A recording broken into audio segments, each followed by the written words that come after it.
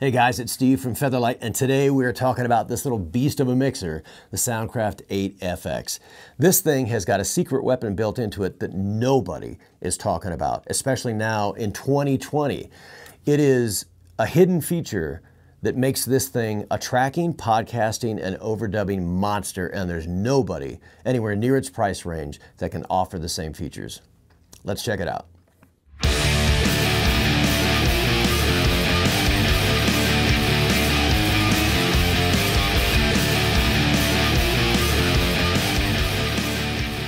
So as you can see, this is a really compact device. It's about half the size of a laptop.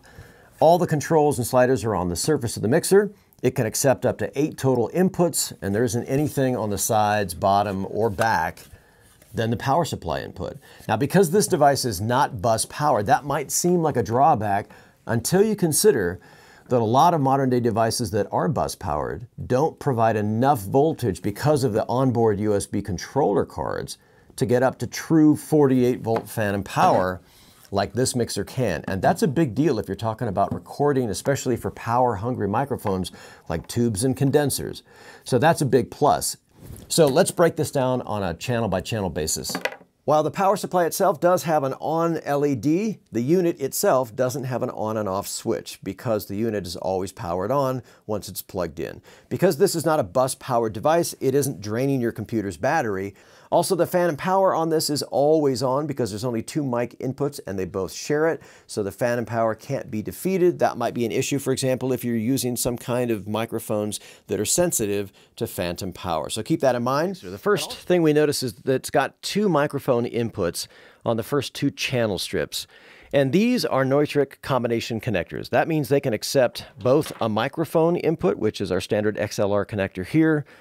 It can accept a line input that's balanced, so you'll notice this actually has a tip, ring, and sleeve, so that's a line level signal, but it's balanced, so it's nice and clean. And it can also take a regular unbalanced signal that has just the tip and sleeve. And then this would plug in to our channel strip. For example, if we wanted to record a guitar straight into the interface, or for example, a passive bass, we could simply engage the high Z button on here, and this turns that into a DI box. So you don't have to buy an extra DI box. It's got one built right into it simply by pressing that switch. Directly under our low frequency roll-off shelves, we have our 2 gain knobs. Now, the gain knobs are maybe the most important thing on a mixer. They're the most important thing on any mixer because this is where you set the level that's going to be going directly to your recording software and to the mixer. And this is really where you're going to be setting the signal to noise ratio. So this process is known as gain staging or peaking the channel. It is super important that you get the loudest, strongest amount of signal into the channel without the channel peaking or distorting. And you don't want it so quiet that it's really noisy when you use the volume slider or knob to make up the difference. And how we do that is we send the loudest part of the signal into the mixer, and then we adjust the gain knob so that that peak light lights only during the very loudest parts. And then we back that gain knob off just a hair so that it's right under peaking, but not peaking. And then we can adjust our volume to taste. So we're going to do that. We're going to yell into the microphone until we see that peak light up, and then we're going to back that gain knob off just under that. Check, check, check. All right, so we spoke into the microphone and we tried to get as loud as we could. This is a really low output microphone. It's an SM7B, which is really a testament to this mixer's gain structure. It has enough gain on board to be able to use an SM7B, which is a notoriously quiet microphone. So we've got the channel set up so that it's got the best possible signal to noise ratio. It's not peaking or distorting the channel, but it's not too quiet that it's going to be noisy either. Directly under that, we have our equalization section. That's these black top knobs here. And these guys are amazingly good quality for a mixer in this price range. Unheard of, actually. It's got a 12K shelf on the top, which is really sweet and musical. And as we engage that, you'll hear my voice start to have more high end and more air, for example. The middle section is a 2.5K mids control, but unlike a lot of mids, if it even has a mids control on a mixer of this price range, unlike many of them, it's a static band. This one, however, is what's called a dynamic band. When you cut mids out, it doesn't just take the mids out of your voice. It makes a very steep band when you're cutting, but when you boost, that band changes and becomes a very broad band boost.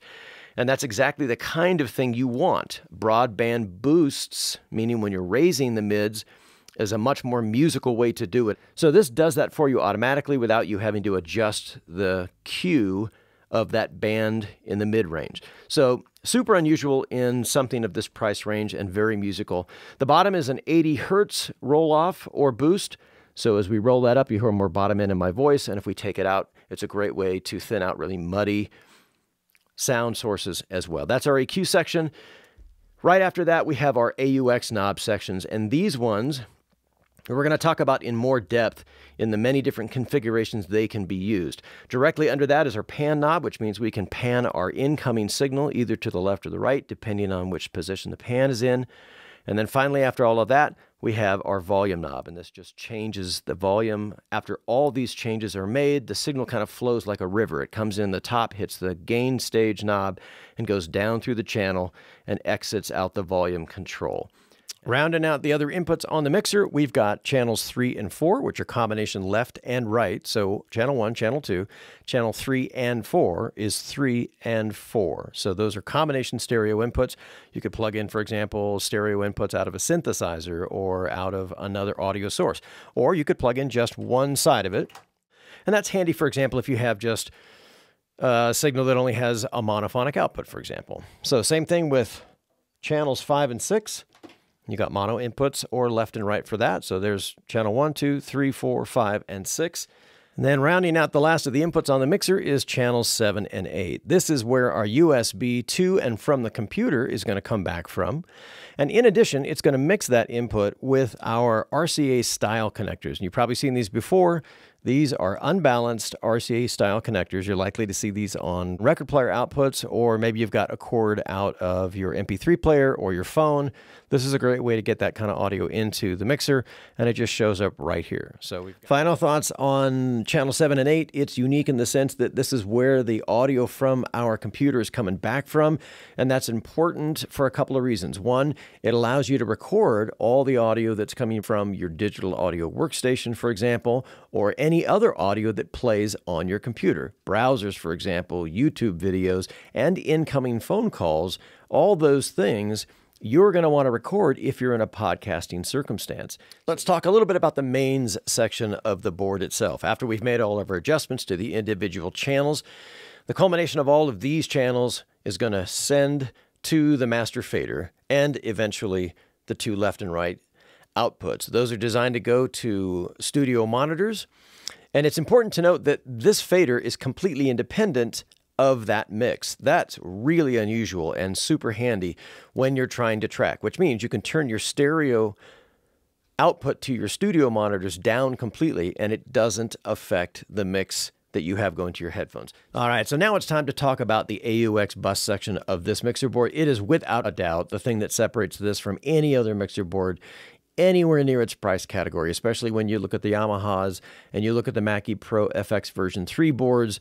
This guy really smokes them in this one regard. And the reason why is this AUX bus configuration can be used in one of 3 ways, and they're incredibly flexible. So let's break it down. The first configuration is going to be the most traditional for a mixing board, and that's going to be to use the AUX bus here to send the channel's individual levels to the master bus knob, and that final culmination of all these channels is then going to go to our effects device. So for example, if we have our AUX master knob up to say, let's say 50%, and I have my reverb button engaged right there, which means I am sending that signal to the reverb, and I change our AUX knob on channel 2, which is where our microphone is coming from. As I start to raise that knob, you're going to start to hear reverb in the background because I'm sending that channel's send over to the master and then on to our effects device. So this knob over here, this is the parameter change knob, and it works for all 3 effects engines. So on the reverb side, if we turn it all the way counterclockwise, we have a really short ambience plate. So a short room that has just a little bit of an ambience plate. And if I turn the send all the way up, you can hear it even more. As we rotate the knob clockwise, it starts to choose different reverb patterns based on its selection position. As we continue to go more clockwise, the reverb plate itself is going to get longer and more dense. It takes a bit to change from one to the other, so there's an even longer plate. And as we go forward to the clockwise position, check 1, 2, we get into the hall reverbs, and those are longer, more lush, more. And now let's return this back to about the middle. Same thing works for the other 2 effects engines. The chorus effects engine, when it's depressed, it's a subtle effect, so you're probably going to want to turn the send up more to hear it. So here we're going to start off with a subtle chorus.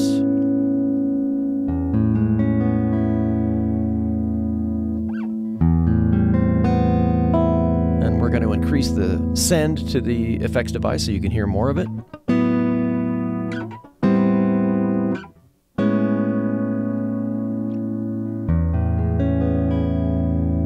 Now we're going to depress the reverb button because all the effects engines can be used simultaneously.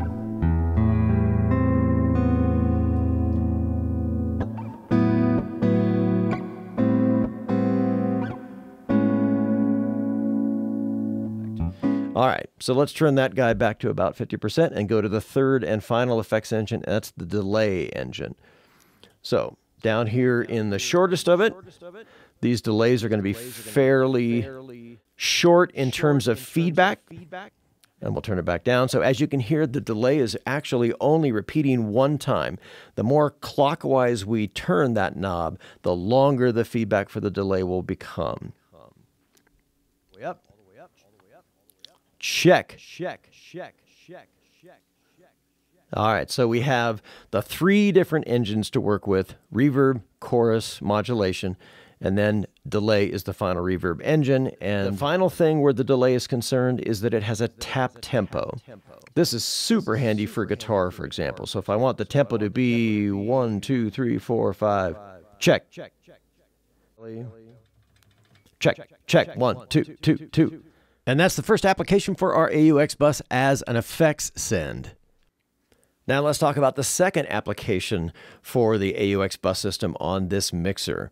If we take a regular line level unbalanced cable and we plug it into that jack, and this switch is in the up position, this AUX bus system now becomes a true monitor system, which means as I turn up each individual channel's AUX send, and all those culminate here like it did before with the effects device into our AUX master bus, that now goes to that jack, and that connector could be connected to a powered monitor, for example, as a stage monitor, and you have a complete monitor system for all the channels on the mixer system.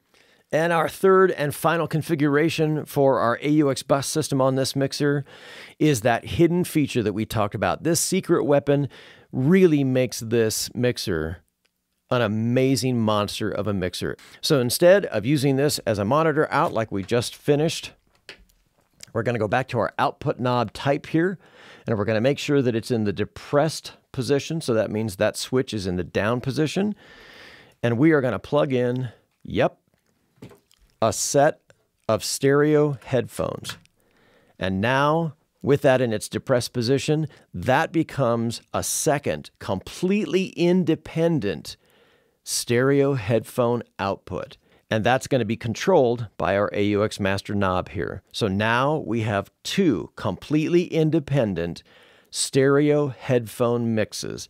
That right there makes this a game changer, especially when you consider podcasting and overdubbing and multi-tracking. So let's set up the mixer for a couple of common configurations that are really going to take advantage of this amazing feature. So first, let's set up the mixer for a basic podcasting setup. This would be where there's two guest vocalists, and they're going to be talking back and forth, and then they're going to be also doing things like accepting incoming phone calls, and we need to be able to have control over all those different levels.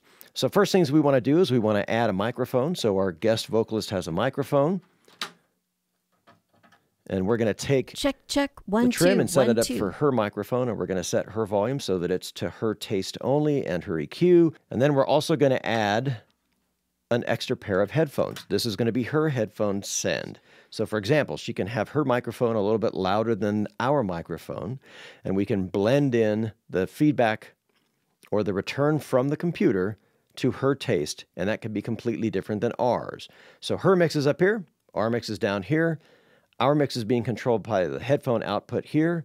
Her headphone send is being controlled by the AUX send. If at any point we need to monitor what she's hearing, for example, to solve problems or to chase down any hums or buzzes we might be hearing that's only in her mix, the button directly above the main headphone output allows us to instantly toggle back and forth between monitoring her mix and ours. This is a super powerful feature, especially if the guest vocalist is not in the same room. Maybe they're in an isolation booth. You can immediately hear exactly what they're hearing and what their mix sounds like. Now that we've got the mixer set up for our podcasting session, we need to go into our Soundcraft USB audio control panel, and we're going to make sure that we're recording the mix out. This allows us to record everything coming into the mixer and is a similar but much better version of the new loopback feature that's starting to appear on newer interfaces. This allows us complete control over the audio, including incoming phone calls. We are going to test our FaceTime call. Hey, are you there? Yo, I am here. Oh, awesome. Awesome. How's it sound on your end? Does it sound like, is there any weird echo or anything? You? Yeah. No, not at all. You sound much clearer and crisper. Great. We're golden. Well, hey, real quick then, I want to give a shout out to Snob Hill Studios out in Coeur d'Alene, Idaho. You got to check it out. Awesome engineer Christy Bean is out there. So snobhillstudios.com. One thing to take note of, if you're using the AUX bus for the additional stereo headphone outsend, you also need to make sure that none of the effects engine buttons are depressed, or you'll still be sending effects to the main mix, which might work great if you're recording a vocalist, for example, but for complete control, I usually just leave them turned off. The next configuration we're going to set up for is for an overdub session. So this means we've got our digital audio workstation open on the computer, and we want to record a track to an already existing track. We want to add some tracks to it. So the first thing we're going to do is we're going to set up an input. We're going to plug into the mono input of channels 3 and 4. Next up, we're going to go back into the computer, and we're going to go to the Soundcraft audio control panel. And we're going to navigate to the audio routing tab and make sure that inputs 3 and 4, the stereo combination inputs, those are selected. We're going to enable our channel here, and we're going to track the bass line.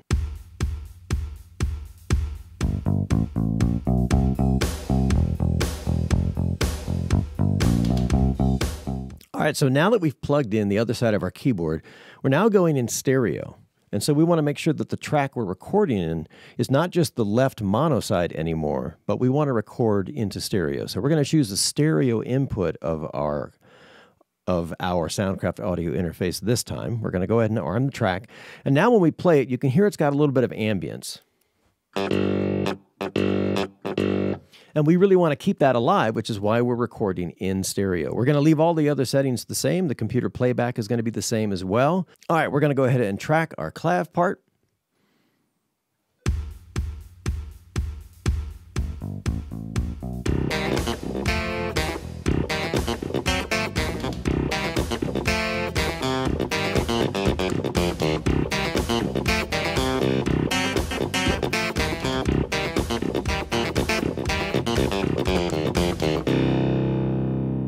So that's the Soundcraft 8FX, the addition of that extra stereo headphone out that's not just a duplicate of the mix, but its own independent mix. Man, that's amazing, because that puts this thing in a completely different category and makes this little beast of a mixer truly a podcasting, overdubbing, and multi-tracking monster. And there's nothing anywhere near its price category that can do that. If this video was helpful in any way, please remember to hit the subscribe and the notification bells, and we'll see you guys in the next video.